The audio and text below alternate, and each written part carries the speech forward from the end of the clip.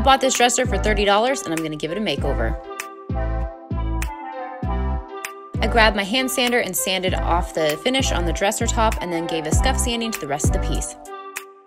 To give this piece cleaner lines, I grabbed my jigsaw and cut off the scallop detailing on the base. I used Kilz Premium Primer to prime the drawers and the base of the dresser.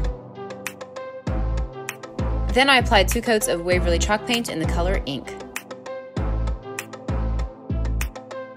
I whitewashed the dresser top with half paint and a half water mixture.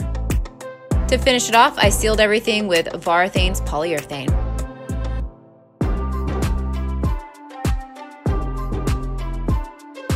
And lastly, I installed leather drawer pulls. Just a quick reminder of what the dresser looked like before, and here it is now. I spent a total of $53.45 to buy and redo this piece, and I listed it on Facebook Marketplace for $300. Be sure to subscribe for more furniture flips.